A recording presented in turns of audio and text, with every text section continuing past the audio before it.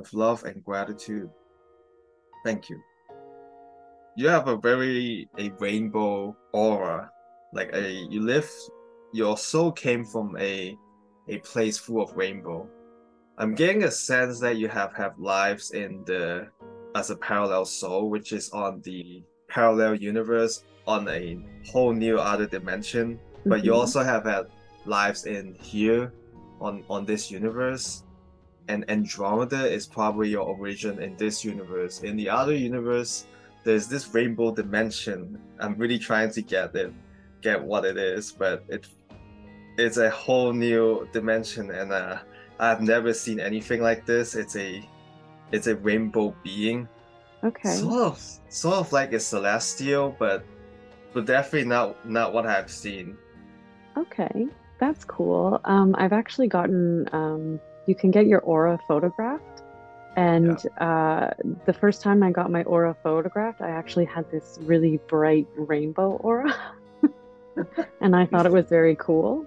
Oh, cool. Like, where do you get that Um, there's photograph? a there's a woman that does it just down the street from where I live, but it's this magnetic machine where you put your palms on these two magnetic readers, and it's like a slow timed photograph to capture the electrons in the air. And so Oh, it takes probably 30 seconds for her to grab a photograph, but as long as your hands are there, sometimes she'll give you like a minute or two to meditate, and then it just captures the energy around you. yeah, that's really cool. That's really interesting. I believe you're one of the rainbow children, and usually when talked about the rainbow children, I always thought that it has to be the next generation, like the kids in this generation, meaning which is like after Gen Z. Yeah, so the But ones that were born like recently. yeah, but I believe you're one of them. Like, so I've And never it's seen a millennial rainbow children. Or okay, yes, yeah, you mentioned about yeah, you're in the journey of healing. I believe you're more of in a journey of remembering than healing. So the reason I say this is because I don't see like a huge wound in you or for this lifetime. I don't really see like yeah, I don't really see like a huge soul contract or karma thing that you both need to work on to actually heal that subconscious wound because I don't see it as a big thing. I see it that you meeting her and you being called to the Lemurian journey is all about remembering your potential as a soul and your origin as a soul. That Lemurian is probably just an entry. You do have a life in Lemuria too, but and that's pretty recent. That's like nothing compared to your earliest life. You came like as a foreign alien from another universe to this universe. I've always kind of felt like I don't fit in. Yeah, that could explain, but I feel like you may not fit in, but your energy is very easy to work with and blend with to the people around. Yeah, I've always been a bit of a chameleon in crowds. Yeah, that's because you are a shapeshifter too. Oh, okay, okay.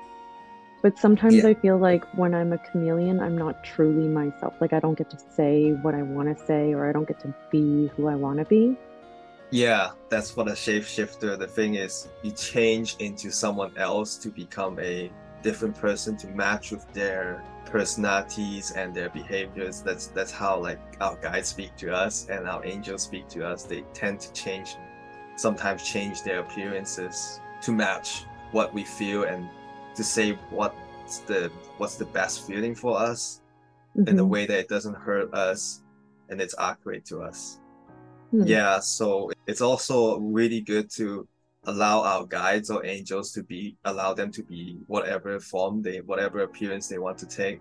That way they can be like, appear to be more like a true person in front of us. I work with this channeler and we do group meditations and sometimes she'll answer questions in the group.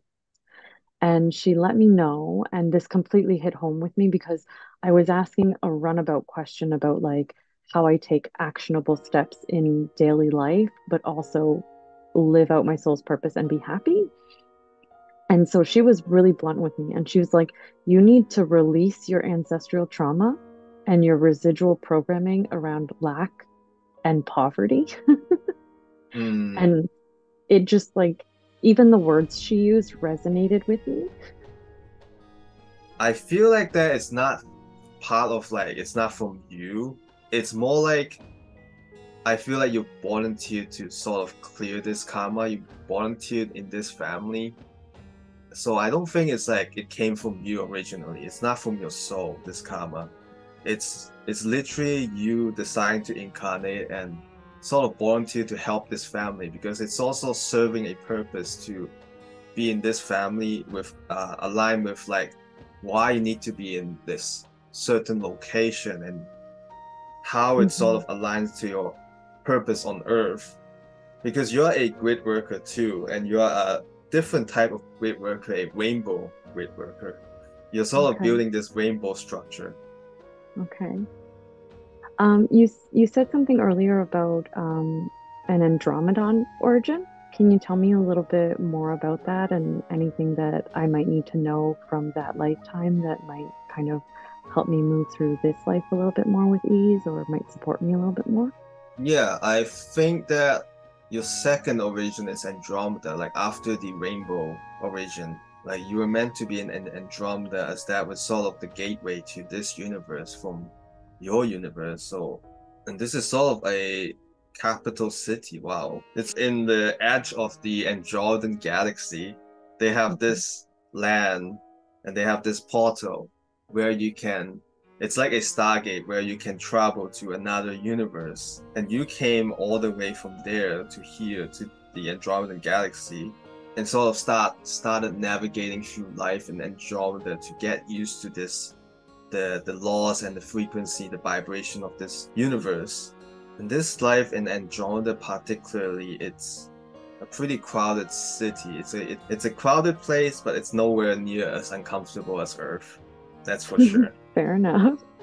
Yeah, I know that you probably don't prefer much crowded place, but I think that you blend in very well in every place, as I mentioned. So that's why you had no problem even in crowded places. Yeah, and the Andromedans, they are very good at technology. Like they're very advanced in technology, and especially the place you were in, they are advanced in spiritual technology, which is more about the hypnosis, separating the soul and the body, separating all different levels of consciousness and dimensions. You are sort of part of the experimentation, or not experiment, like you're working as a person who tries to tap into different dimensions and different consciousness when you were in Andromeda.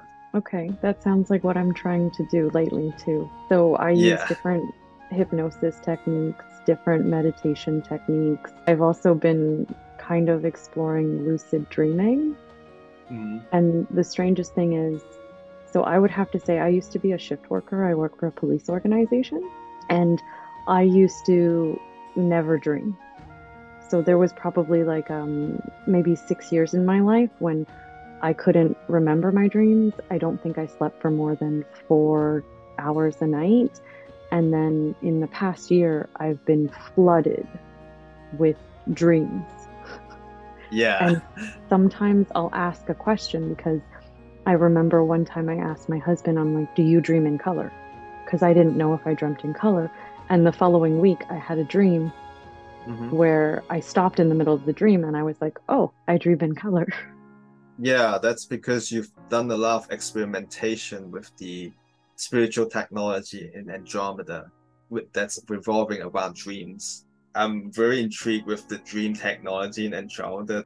You were experimenting astral projections, astral traveling by coming here on Earth. You sort of make it easier for this planet, for the people in this planet to have like more enriching experience of dreams. You bring out the energy of the rainbow energy, which is connected, very connected to the inner child, and also very linked with dreams themselves.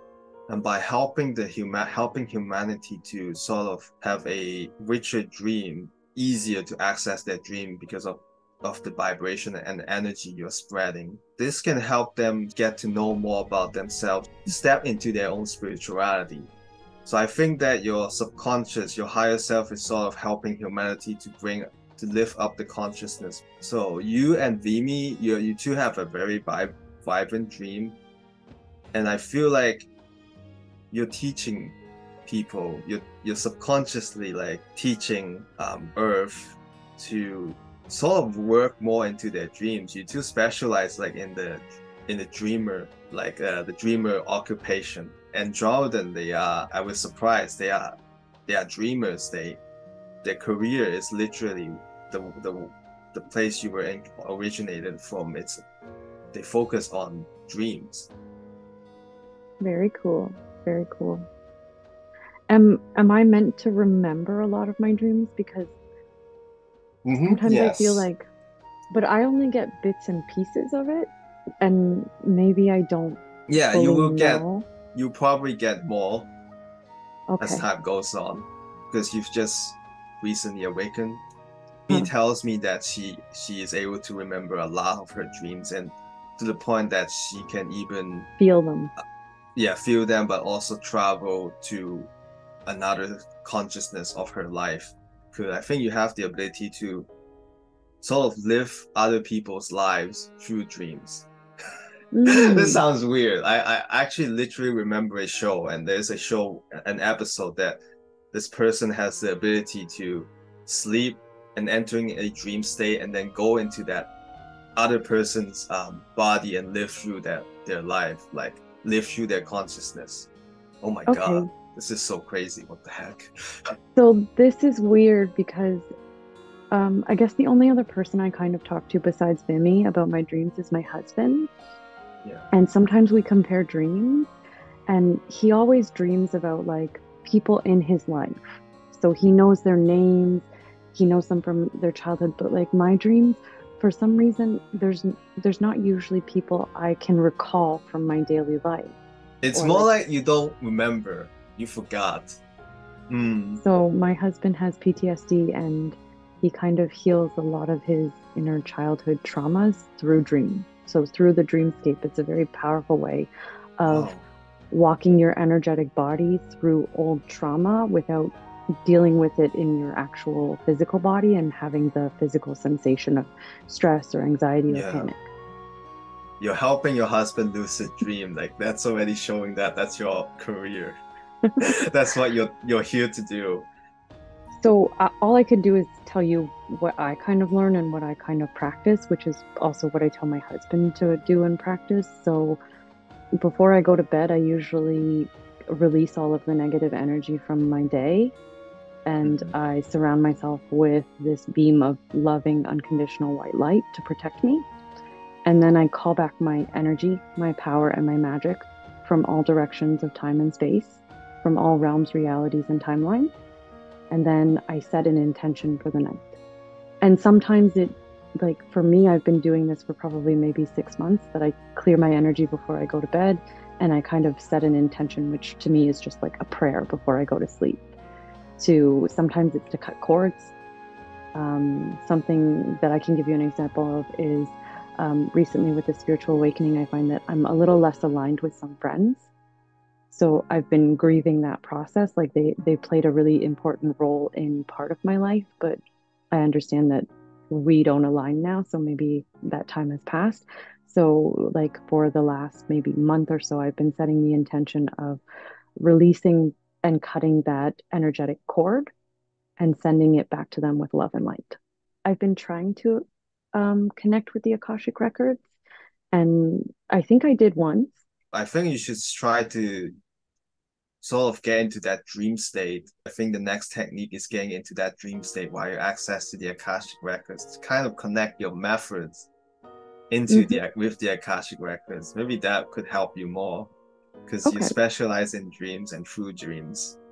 Another question I have for you is, do I have spiritual gifts besides the dreamscape? And have I activated those? Is there something that I can do to continually develop them so that they can help me in this life? Yes, I think you have clairvoyance, you have good visualizations, which is what I do, by the way. You can see few things in a more vivid imagery. Yeah, you got Um, a lot of psychic gifts. I don't see like a major issue, just the blockage they need to get rid of. At the moment, um, I think that I feel kind of lost, to be quite honest. Understandable because you've you're a big dreamer. You access to many different dreams unconsciously and unaware.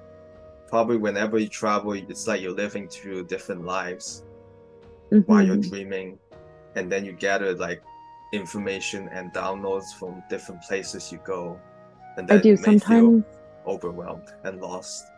So sometimes I wake up in the morning and I don't remember the dream, but I just remember the message. Yeah, makes sense. So Yeah, that's weird. you But I, get you get better. Now, things are gonna start aligning, I feel. okay. Yeah, I'm a little bit more active than I perhaps would have been in the past. So in the past, I thought that I was meditating wrong, to be honest with you. No, So that I was deterring me from meditation, but I find a great deal of benefit from group meditation. Like, I feel like the energy that I get from a group meditation, from other people's energy, is just very powerful, almost activating.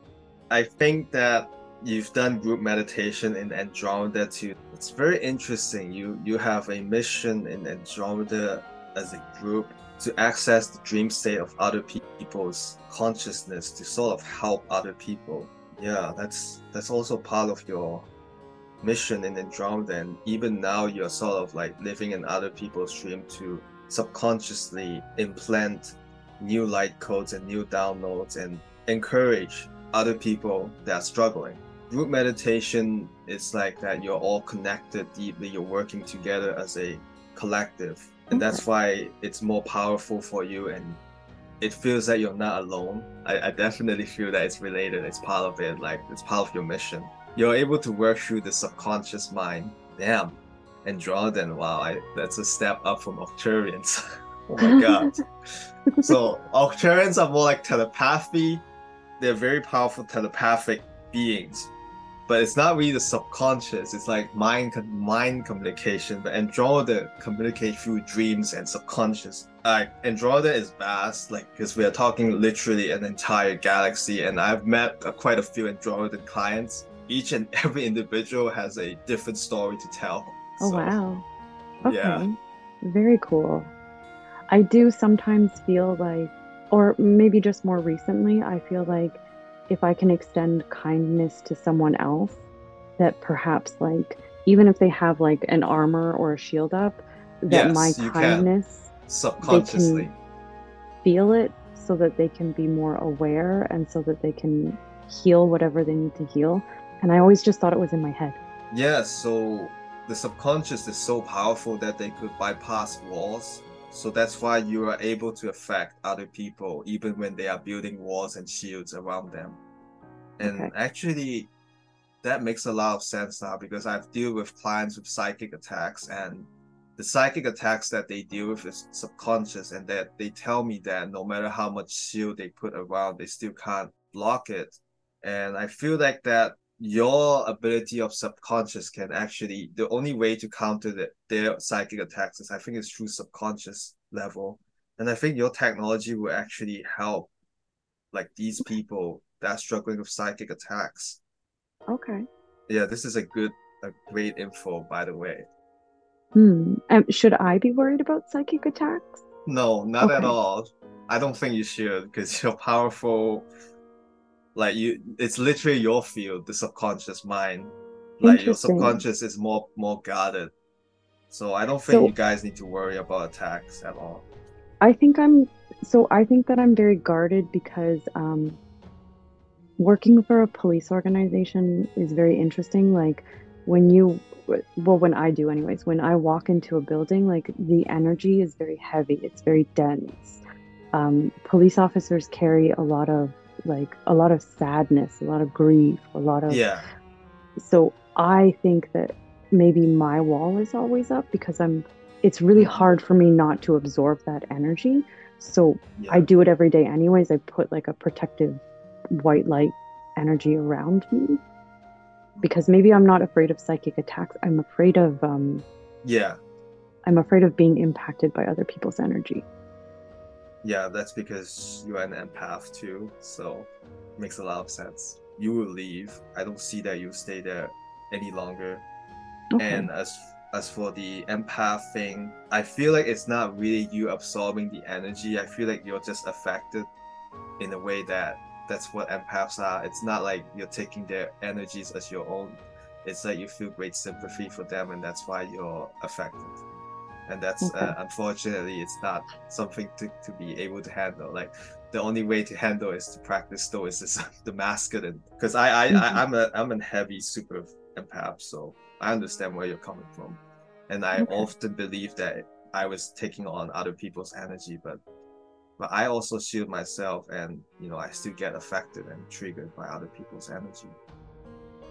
And you mentioning about going through the sadness and emotions, right? I think it's because you picked up other people's emotions, or not picked up, but feel other people's emotion when you were traveling through other people's life in other people's dreams, Okay. and that could explain that sudden flush, sudden flow of sadness and joy whenever after you wake up, or after you, yeah, after literally after you wake up, usually. Okay. Or it can happen during any time of the day, sometimes because you are constantly traveling, astral traveling. Everyone is actually astral traveling, but you are also doing that Hmm. in the dream state. So sometimes I feel like you're dreaming even though your physical body is aware. Like you can be in two places at once. I'd really like to work with you for the Akashic record. Can you tell me a little bit more about like how you walk someone through it and how they access it with you? But first of all, I tell them the blockage, which there's like 5 keys to remove that blockage. It's actually, not, it's actually very simple. Actually, any spiritual work is simple. It's like, it's just we living in this human society, we put boundaries, we put belief, we put blocks into ourselves, believing all of this is fiction, and it's very difficult and requires a lot of hard work and dedication. But the hard work is actually letting go and getting rid of all these beliefs. That's Yeah, the that's hard the work. hard part. Hmm. Hmm. So I'll help you do that, and Okay. then we'll go through a guided meditation. Or I don't think you probably need guided meditation. I think you just need the music to sort of set the environment. Okay. And then we will meditate together. Before we meditate together, we'll probably write down some questions that you would like to know or ask about your soul, yourself, or anything you want to know about what you need, your guidance is. Any questions fine. And then we will sort of channel that. I can feel the energy like with your prayer and just sitting here with you. And sometimes I feel other people's energies, but sometimes I don't at all. And I thought that I would never through Zoom, but it's very strong. And certain things that you say will so there was one part where you were talking, I don't remember where it was, but there was like a throbbing in my head. So that really resonated with me. And then when there's a buzzing, there's a lot of stuff coming in for me. So I think you're helping me access that. And I think that your powers and your abilities, whatever they are much stronger than you give yourself credit for. Thank you. Yeah.